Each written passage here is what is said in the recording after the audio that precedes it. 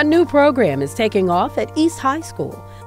The historic school is shifting to an all-optional T-STEM program focusing on transportation, science, technology, engineering, and mathematics. This open house gave parents and students a chance to see what's being offered. Transportation careers are in high demand.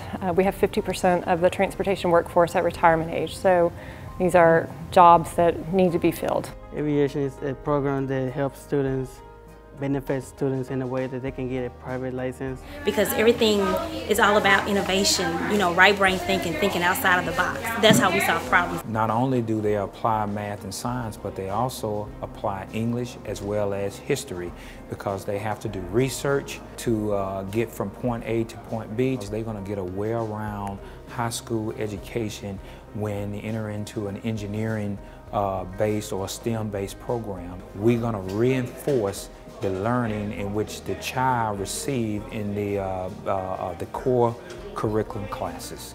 A program that helps students aim high for college and beyond. For C19, I'm Christy Lane.